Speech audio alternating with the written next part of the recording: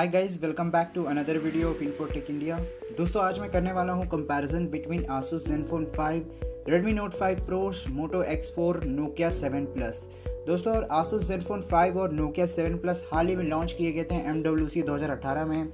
और ये video start करूँ उससे पहले मैं आपको एक बात बताना चाहता हूँ कि यहाँ कोई हैंड्स ऑन कंपैरिजन नहीं कर रहा हूँ। यहाँ मैं स्पेसिफिकेशन कंपेयर कर रहा हूँ इन चारों फ़ोन का, क्योंकि इनकी स्पेसिफिकेशन काफ़ी हद तक मैच कर रही हैं एक दूसरे से।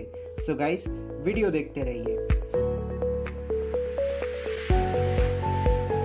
सो गाइस, स्टार्ट करते हैं बॉडी टाइप और थिकनेस को देखते हुए। Asus Zenfone 5, Redmi Note 5 Pro, Nokia 7 Plus, इनकी जो बॉडी है वो मेटल की है।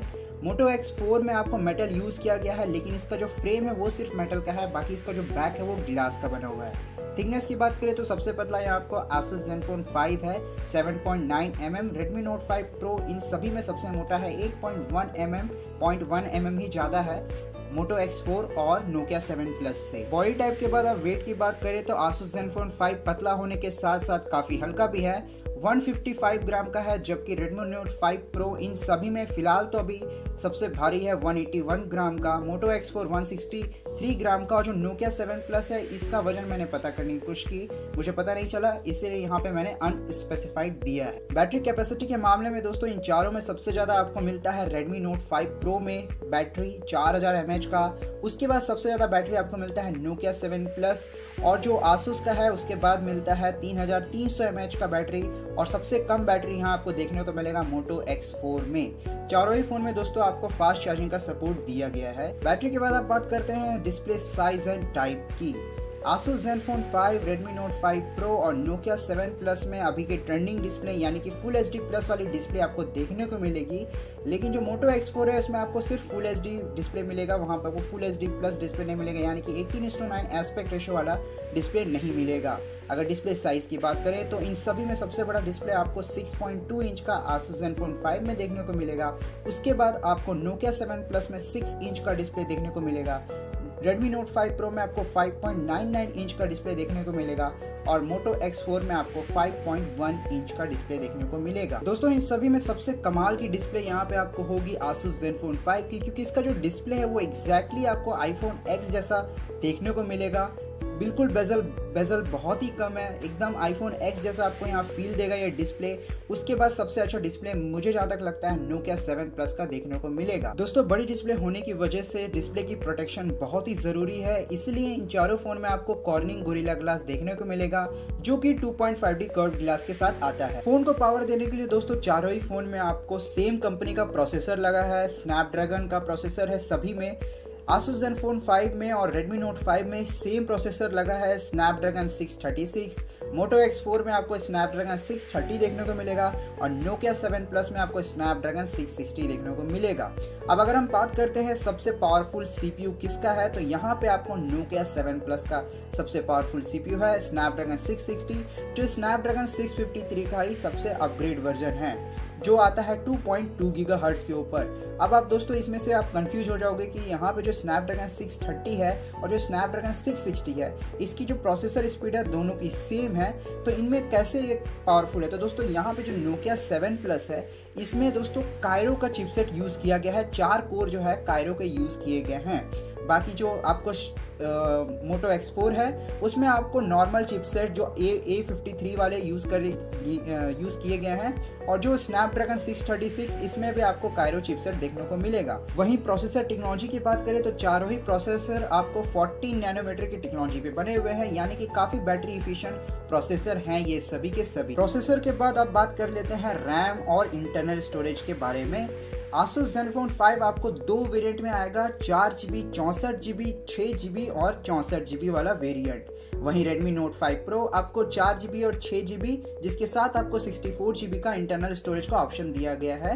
वहीं Moto X4 आपको 3GB 4GB 6GB का रैम प्लस आपको 32 और 64GB का इंटरनल स्टोरेज का ऑप्शन दिया है। यहाँ मैं आपको ये बता दूं कि जो 3GB वाला वेरिएंट है उसके साथ आपको सिर्फ 32GB का स्टोरेज मिलेगा, जबकि आपको 4GB के साथ 64GB और 6GB के साथ 64GB का ऑप्शन दिया जाएगा आपको Moto X4 में। वहीं Nokia 7 Plus आपको सिंगल वेरिएंट आएगा 4GB रैम और 64GB इंटरनल स्टोरेज के साथ। चारों ही फोन को दोस्तों आप SD कार्ड लगा के एक्सपैंड कर सकते हो। और अगर हम एक्सपैंडेबल स्टोरेज की बात करें तो यहाँ आप सबसे ज़्यादा एक्सपैंड कर सकते हो Asus Zenfone 5 को लगभग 400GB तक, और Redmi Note 5 Pro, Moto X4 और Nokia 7 Plus को आप अप टू 256GB तक एक्सटेंड कर सकते हो इनकी स्टोरेज को। GPU की बात करें तो Asus Zenfone 5 में आपको Adreno 509, Redmi Note 5 में भी आपको Adreno 509, Moto X4 में आपको Adreno 509 दिया गया है।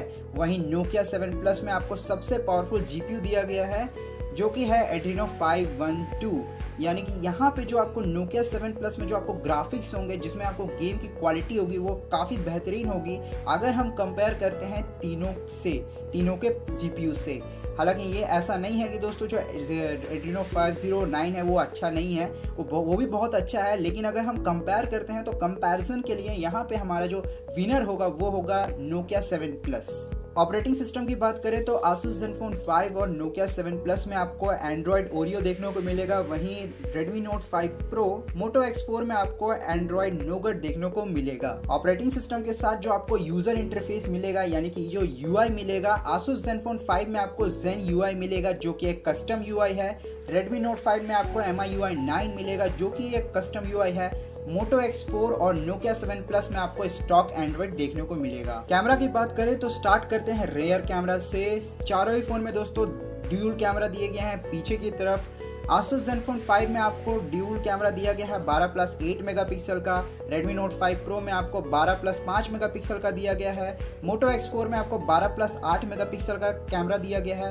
वहीं Nokia 7 Plus में आपको 12+13 मेगापिक्सल का कैमरा दिया गया है। Rare camera video record size की बात करें तो Asus Zenfone 5 से आप 2K वीडियो रिकॉर्ड कर सकते हैं एट 30 FPS, साथ ही आप Full HD वीडियो रिकॉर्ड कर सकते हैं eight 60 FPS। Redmi Note 5 Pro से आप Full HD वीडियो रिकॉर्ड कर सकते हैं एट 30 FPS। वहीं Moto X4 से आप 2K वीडियो रिकॉर्ड कर सकते हैं एट 30 FPS, साथ ही Full HD वीडियो रिकॉर्ड कर सकते हैं एट 60 FPS। Nokia 7 Plus से भी आप 2K वीडियो रिकॉर्ड कर सकते हैं एट 30 FPS, साथ ही Full HD वीडियो रिकॉर्ड कर सकते हैं एट 30 FPS। दोस्तों रेयर कैमरा की फीचर्स की बात करें तो Asus Zenfone 5 में आपको इलेक्ट्रॉनिक इमेज स्टेबलाइजेशन देखने को मिलेगा इसके रेयर कैमरा में। Redmi Note 5 Pro में ये नहीं दिया गया है और आपको Moto X4 में भी आपको इलेक्ट्रॉनिक इमेज स्टेबलाइजेशन नहीं दिया गया है। वहीं Nokia 7 Plus में आपको इलेक्ट्रॉनिक इमेज स्टेबलाइजेशन दे दिया गया है, जिससे कि आप कोई भी वीडियो को आप या फिर कोई भी फोटो शूट को बहुत ही आसानी से कर सकते हो। रेयर कैमरा के बाद दोस्तों आप बात करते हैं फ्रंट कैमरा के बारे में। चारों ही फ़ोन में आपको सिंगल फ्रंट कैमरा दिया गया है। Asus Zenfone 5 में आपको 8 मेगापिक्सल का कैमरा दिया गया है जिसके साथ आपको LED फ्लैश देखने को नहीं मिलेगा फ्रंट में। Redmi Note 5 Pro में आपको 20 मेगापिक्सल का कैमरा दिया गया है जिसके साथ आपको LED फ्लैश दी गई है। Moto X4 में भी आपको 16 मेगापिक्सल का कैमरा दिया गया है जिसके साथ आपको LED फ्लैश देखने को मिलेगा। Nokia 7 Plus में आपको 16 मेगापिक्सल का कैमरा दिया गया है जिसके साथ आपको LED फ्लैश देखने को नहीं मिलेगा। अब अगर हम बात करते हैं इन सभी फ़ोन के फ्रंट कैमरा के फीचर के बारे में तो Asus Zenfone 5 में आपको फ्रंट कैमरा में भी आपको इलेक्ट्रॉनिक इमेज स्टेबलाइजेशन दिया गया है और बाकी के तीनों फ़ोन यानी Redmi Note 5 Pro, Moto X4 और Nokia 7 Plus में आपको इलेक्ट्रॉनिक इमेज स्टेबलाइजेशन फ्रंट के लिए नहीं दिया गया है। Front camera video record size की बात करें तो चारों ही फ़ोन दोस्तों आपको Full HD वीडियो रिकॉर्ड कर सकते हैं एट 30 FPS। USB टाइप की बात करें तो Asus Zenfone 5, Moto X4 और Nokia 7 Plus में आपको USB-C टाइप देखने को मिलेगा। वहीं Redmi Note 5 Pro में आपको माइक्रो 2.0 USB देखने को मिलेगा और चारों ही फोन दोस्तों आपको OTG सपोर्ट के साथ आते हैं। Common features like FM radio, wifi, GPS, Bluetooth, 2G, 3G, 4G voltage support, accelerometer, जायरो sensor, compass, proximity sensor, fingerprint sensor, ये सब आपको इन सभी फ़ोन में देखने को मिलेगा। और अगर फिंगरप्रिंट सेंसर की बात करें तो Moto X4 में ही सिर्फ आपको फ्रंट में माउंटेड है फिंगरप्रिंट सेंसर और बाकी की तीनों फ़ोन में Asus Zenfone 5, Redmi Note 5 Pro और Nokia 7 Plus में आपको रेयर की तरफ माउंटेड है इनका फिंगरप्रिंट सेंसर। और आखिरी में दोस्तों अगर हम बात करते हैं नियर फील्ड कम्युनिकेशन यानी कि NFC की तो Redmi Note 5 Pro में सिर्फ आपको NFC सपोर्ट नहीं है और Asus Zenfone 5, Moto X4 और Nokia 7 Plus में NFC आपको दिया गया है। सो गाइस यही था एक क्विक ओवरव्यू या कहिए क्विक स्पेसिफिकेशन कंपैरिजन इन चारों फ़ोन का। अब मुझे आप मेरे कमेंट्स में बताइएगा कि आपको इन चारों फ़ोन में सबसे दमदार स्पेसिफिकेशन वाला फ़ोन कौन सा लगा। तो फिलहाल दोस्तों Asus Zenfone 5 और Nokia 7 Plus न्यू है, इसीलिए अभी ये इंडिया में अवेलेबल नहीं है, लेकिन जल्द ही ये इंडिया में ज़रूर लॉन्च हो जाएंगे।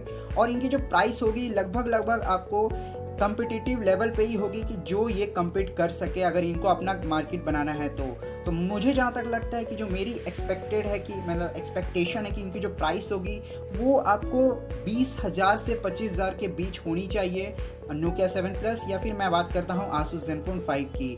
वही Redmi Note 5 Pro और Moto X4 आपको अभी अवेलेबल हैं और ये आपको मार्केट में अभी भी मिल रहे हैं और ये आगे भी मिलते रहेंगे। सो गाइस, मुझे उम्मीद है कि ये वीडियो आपको पसंद आया होगी। अगर अच्छी लगी ये वीडियो तो प्लीज़ इसे लाइक ज़रूर करें। अगर आप इस चैनल पर नए हैं तो दोस्तों इस चैनल को सब्सक्राइब ज़रूर करें, क्योंकि मैं अपने चैनल पे इस तरह के टेक रिलेटेड वीडियो लाता रहता हूँ। फिलहाल के लिए इस वीडियो में इतना ही, मिलेंगे अगले वीडियो में। तब तक के लिए have a nice day and thanks for watching this video.